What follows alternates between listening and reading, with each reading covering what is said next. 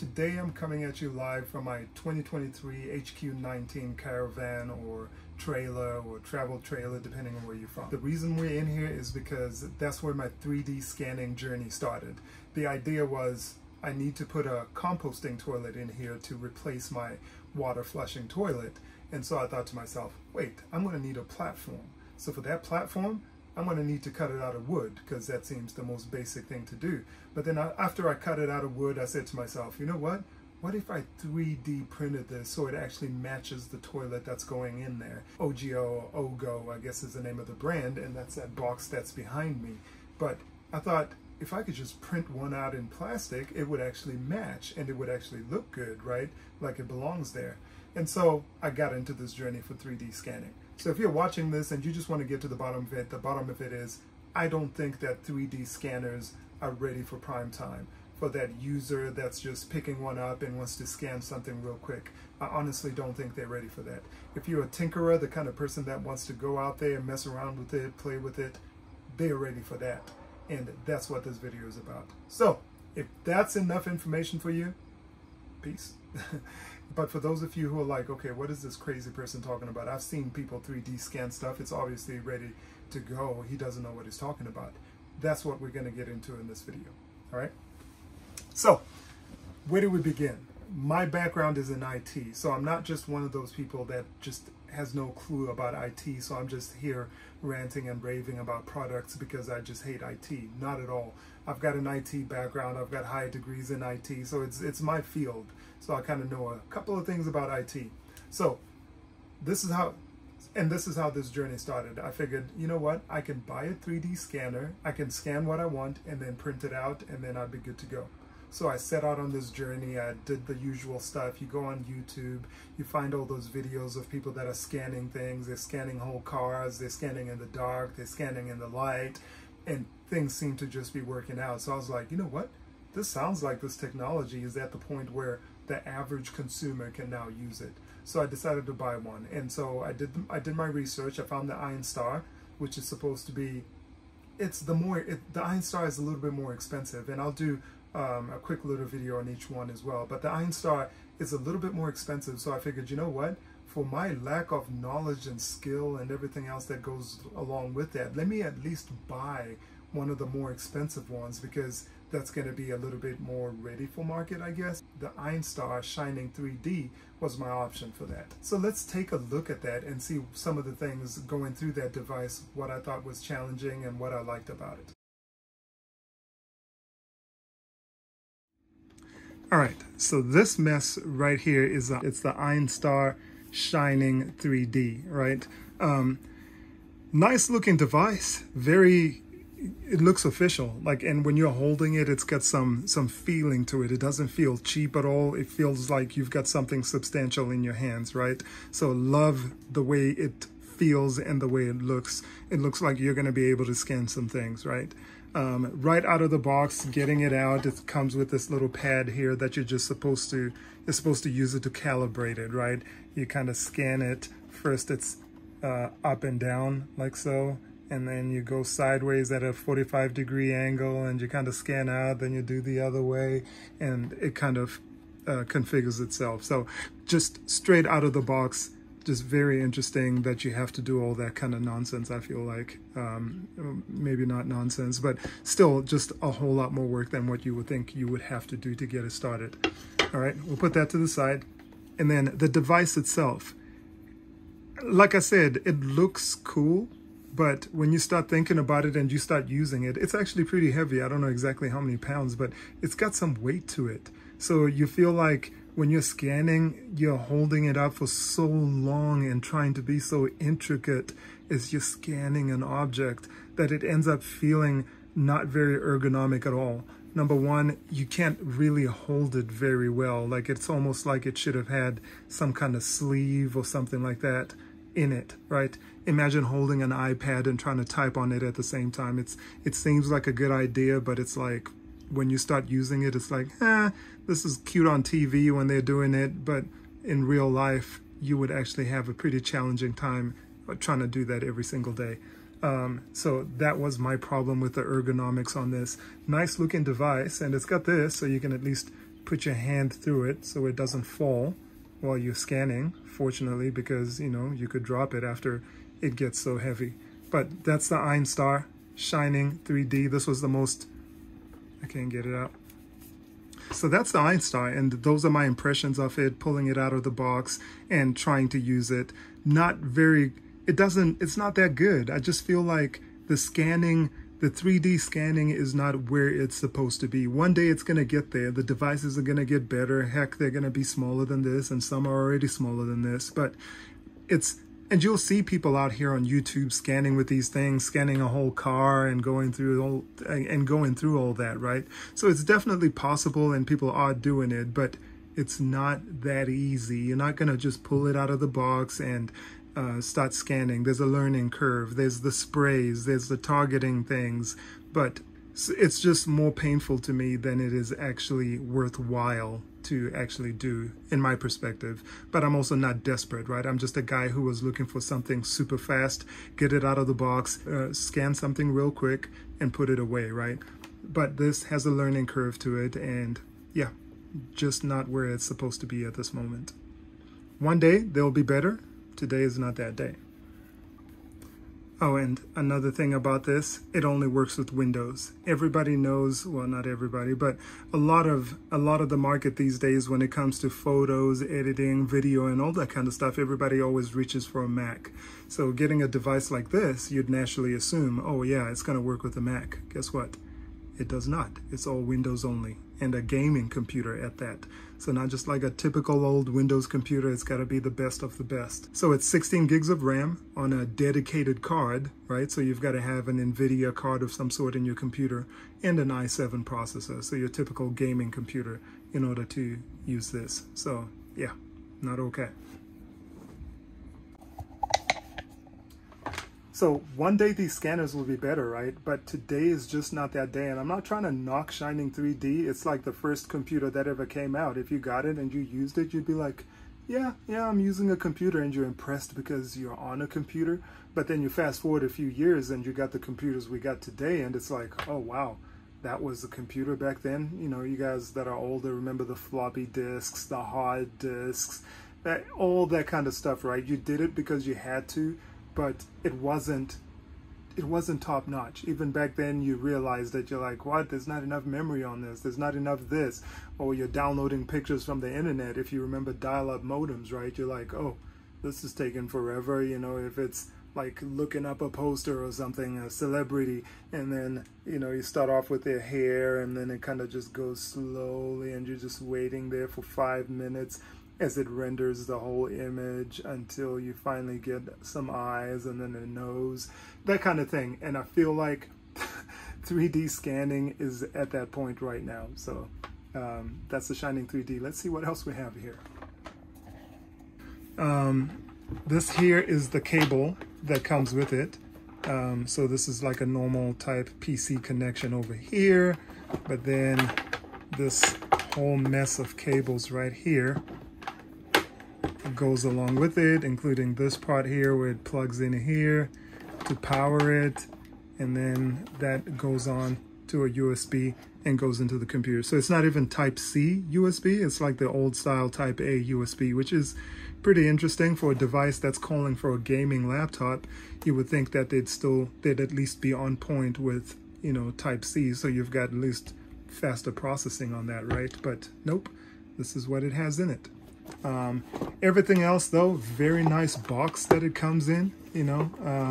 Everything is packaged really well.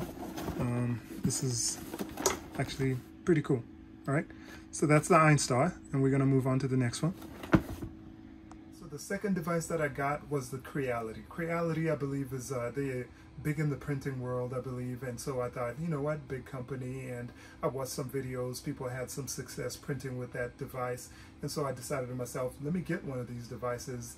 Maybe this is better than just the super expensive Shining 3D, and maybe this will get me what I need. And so I got one of those. I'm using that device, same kind of problems where the tracking and all those kinds of things just aren't exactly where you want them to be. Let's take a look at that device and see exactly some of the little ins and outs on it. All right, the next guy we have here is a Creality. Now I think Creality is big in the printer industry, so they decided to give their, I think anyways, they decided to give 3D scanners a go at it. And all right, so this has got a cable here, at least type C into the camera, and then type A into power, I believe, and then type C into your phone. And this is all fine and dandy, but guess what that means you cannot use?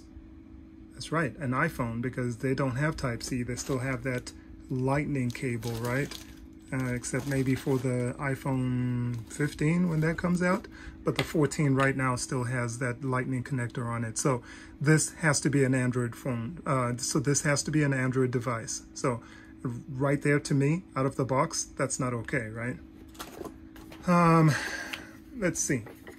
So the scanner itself, a very cool idea. It comes with a little tripod, so that's kind of nice, like so. It's got this cradle right here for your phone, so you can plug in your phone right there so you can see what you're actually scanning, right? So you scan on this side, your phone is set up right here, and you can actually see what you're scanning. You can scan directly onto your phone, or you can scan it onto a computer. I tried it both ways, and honestly, still not exactly where it's supposed to be. Now, this is not supposed to be some full-on video on 3D scanning and the intricacies and the in and outs. This is just a video from a consumer, like, hey, if you're trying to do this, just beware that it may not be what you think it is. You may have to sit down there, crack a book open, learn something, get some sprays, get some targeting things. You really have to be into it to try to scan. This here, I don't remember now if this was this or the other one, but the software was way better than the software on the Einstar. So the software on this, or of which I think it was the Revo, I think that had the best software. These ones here, the software just wasn't good. Again, the scanning with this, still pretty difficult. I just not successful at all. Either it loses tracking, or it's too dark, or the surface has not enough angles, but all those same kinds of problems with this. And then as well, you've got the same problem with the cables, right? This cable here, you're trying to maintain a cable while you're trying to scan at the same time. It's kind of difficult, but that is the struggle of 3D scanning. So not fun times trying to maintain that, making sure the cable doesn't get in your shot, and while still trying to watch it to make sure it's scanning what you think it's scanning. The things that I tried to scan, none of them ever turned green. You know, if it did, it turned green for a little bit, and then it lost tracking. Then I couldn't find my tracking back in the right spot. So it was all very interesting. This is like a shoe just from a camera, or whatever, cold shoe from a camera. And this guy just slides out like so, all right? And this also detaches. And if you didn't need to use a phone and you were plugged in directly to a computer, you could just set it up like that. Like so, all right? But very good construction. It doesn't feel cheap at all, neither does the stand. Everything feels real high quality, and same thing with the case that it comes in. You know, if this was any indication whatsoever of how well it's scanned, it would be a very good scanner. But unfortunately, no winner here, so that did not work for me. So after that failed, I decided I would step up to another device, and this one is kind of in between the Creality and the Shining 3D price-wise, right? It was about $899, and the beauty of this is that it came with a little turntable. So it was like, okay, some of the problems I'm having, maybe I'm just not steady enough, and I need something that's just sitting there and will help me scan. So I got this Revo Point, the name is escaping me right now, I put it in the bottom here, but I got this Revo, I'll just call it Revo from now on, but I got this Revo device, and again, still a challenging device, and let me just show you a couple of things about it. All right, the last thing that I played around with was this guy right here, and this is a Revo Point, or Revo Point, or whatever you want to call that. But again, very well packaged, and the device itself, very well made, I say. Like, good construction. It's nice. It's hefty. It feels good. You feel like you're going to scan the heck out of something. It also comes with a tripod, which is kind of nice, right? Same kind of mounting system right there where it kind of slips into that like so, and then it, you know, it sits on there. So the beauty of this and why I thought I actually got this last, the beauty of it and why I thought maybe this might be it is because it comes with a turntable, right? This guy right here. And it's all powered or battery powered or rechargeable battery. I don't know, but it was on, it was good to go from the get-go, or maybe I plugged it into my computer. I don't remember. But anyways, you set whatever you want on the turntable, right? And you put the scanner there and it's supposed to scan it, right? Some kind of fashion like this. So imagine your subject or object rotating on this little bed, but the bed is really, really small. It's really tiny. So this is the size of the camera and this is the size of my hand. So that kind of just tells you exactly how big that is. And here's the size of a regular iPhone, not even an iPhone Pro or Max or whatever. It's an iPhone Pro, but not a Max, all right? So that's how small that is. So it's not a lot of real estate at all. And if you want to scan something bigger, it's obviously problematic, right? But still, I liked this idea because I thought, you know what? I'm having so many issues trying to maintain tracking. If I've got something like this and this rotating, instead of you trying to rotate the camera around the object, that would eliminate all your problems. You would think, but it didn't do it for me, right? It was still some tracking issues, this and that, this and that. And this also comes with a package here that says you know, it's like not a targeting, but it's a calibration pad of some sort. And I didn't go into the manual and get all, you know, legit with it and try to read through it all to see if I can get it all right. I did not do that. If you did that, maybe you would figure this out and you would scan this and then it would print the best it's ever printed. I have no idea. But all I'm saying is that a stubborn guy like myself who says, oh, I'm in IT, I should be able to pull it out of the box and just scan. I wasn't able to scan. And the scanner itself never came up and said, hey, I need to be calibrated. The Einstar at least came out of the box and says, you've got to calibrate it first. This did not. So my issue with this, same kind of situation, right? Where the scanning is just horrible. It's missing the scan. It can't do things without contours. It needs the targeting tabs. It needs the spray or something like that, but just not out of the box, pull it out, get to scanning kind of situation. Not at all like that. So once again, not consumer ready. Nice gimmicky little thing for tinkerers perhaps, but not for the guy that just really wants to scan some things and be out. Not ready for that. The box comes with a bunch of different connections in it, just different cables for different situations, but I believe it's, once again, it's all Android stuff, right? No real Apple stuff in here. It doesn't look like it, but I didn't try, honestly, to plug this into my phone either. But you've got a USB-A, C to A adapter, but yeah, that's about it. And I think some targeting strips in here, or tabs, or circles, or whatever you want to call them. But that's that in there. And this one actually comes with a little guy right here, and you're supposed to be able to scan that guy. So I did put the guy on the little surface here, and I scanned him, and it worked. But then when I tried to flip him over so I could get the bottom or the top, it kind of got funny a couple of times. I think I've got video, and I'll stream it here in the top. All right. So now we've got the bust set up, and it's in the good. So I've pushed it forward a little bit so it's not so close to the scanner. And we're gonna hit play and see what happens. So these should be easier, I'd like to think, because number one, that's what they send you in the box. So I'm sure it's got the perfect color, the perfect contours and everything else. So it does scan it perfectly. And as you can see, it's not struggling at all picking up this little bust guy right here. Yeah, no reds whatsoever. Everything just kind of rotates and gets captured really nice. All right, so we'll complete this.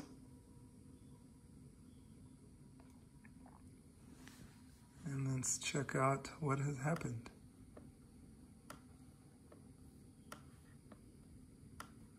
He's got a little spot on the top of his head there where it didn't capture him.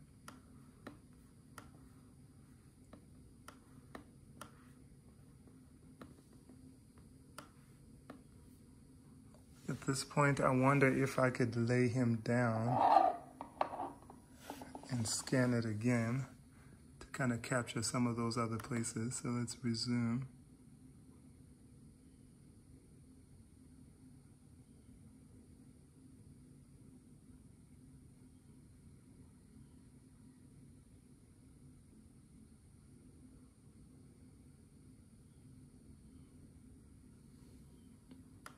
And start.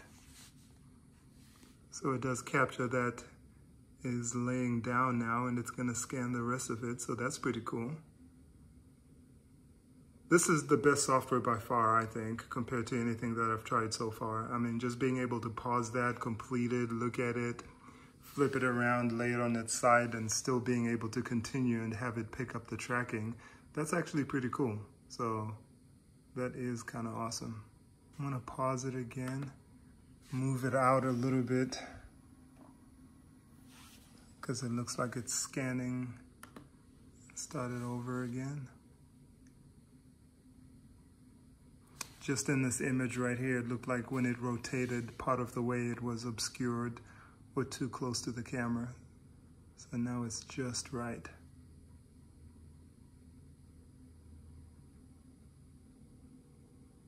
So it is turning a deeper shade of green as opposed to that other color that it was showing before. So I think this tells us that we are doing a whole lot better. So we're gonna pause it again. Now that I got the bottom and probably under his chin and the top of his head where we had those holes. Okay, so pause that, stand him up again. Start it, see if it picks up the tracking. That's really cool, the way it's just able to pick up the tracking like that. All right.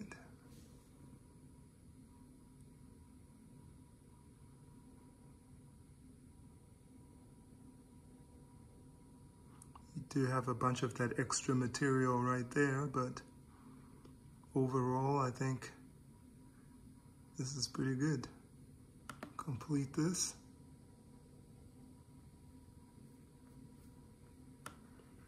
And that's all filled in now. No hole on top of his head, no hole at the bottom.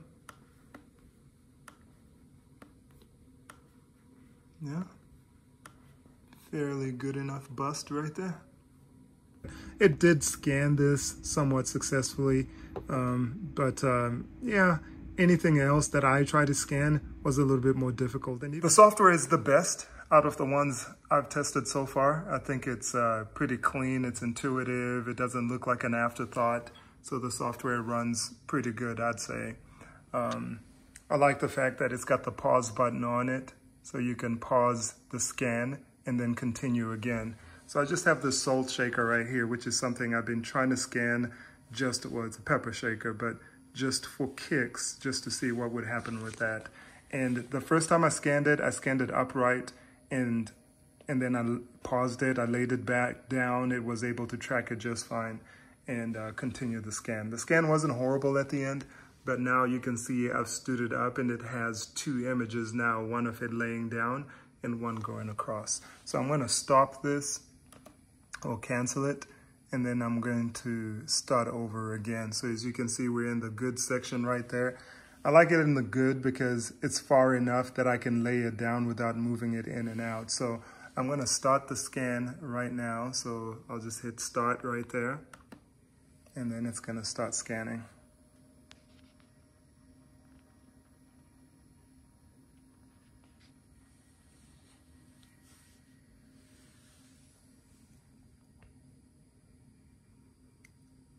So you can see it kind of going through. It already has another kind of shadow in there.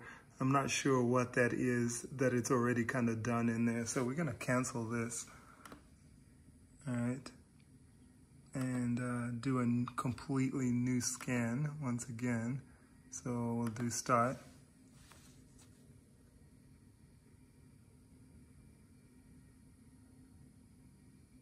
All right, so it's capturing that and having a little trouble with that part for one reason or the other.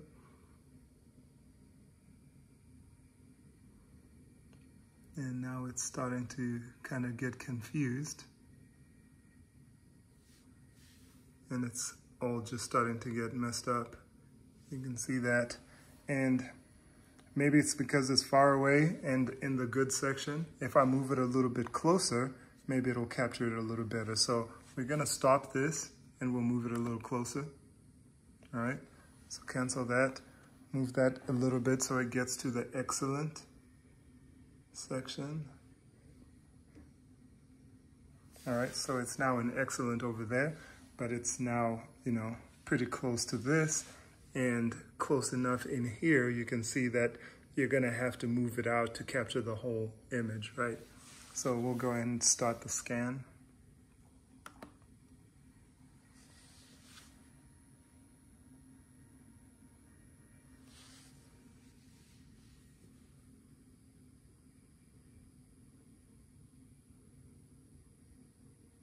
So it's doing a way better job.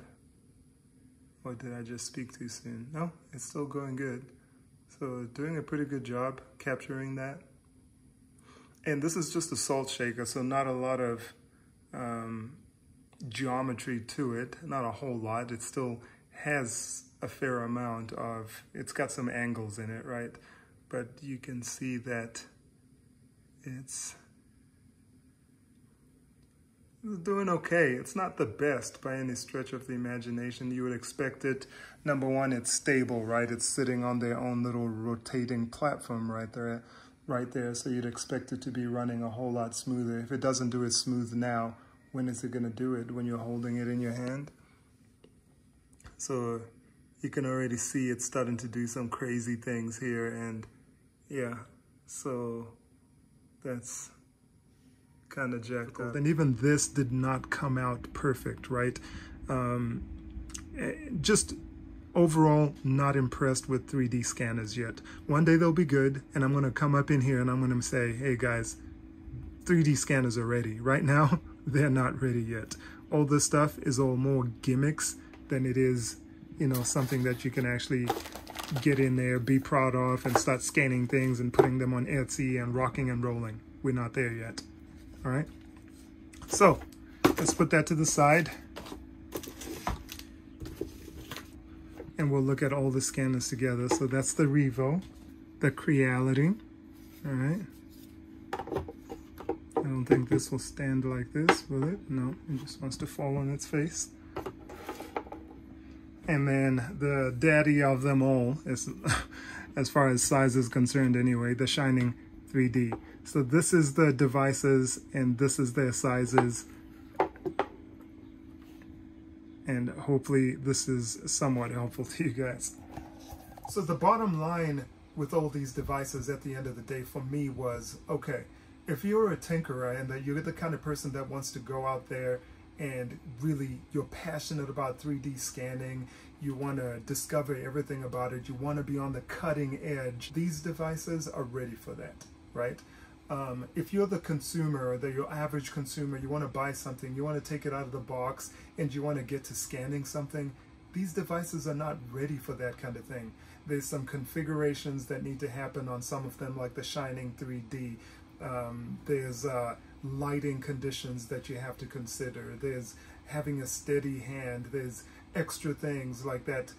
Shining 3D, for example, needed a gaming computer, right? It needed an i7 processor, a 16 gigabyte dedicated video graphics card, right? Like an NVIDIA or something like that. So it's not your average computer. It's a legitimate gaming computer. That's what you would need to process these.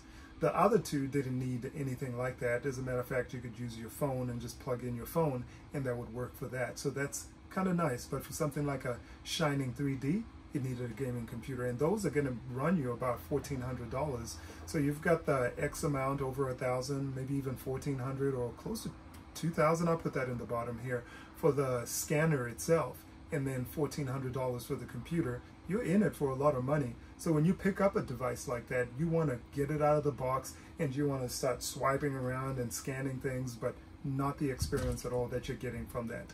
And then coupled with that, the software in most of these, I think except for the Revo, is not ready for prime time. The software is just not what you want it to be.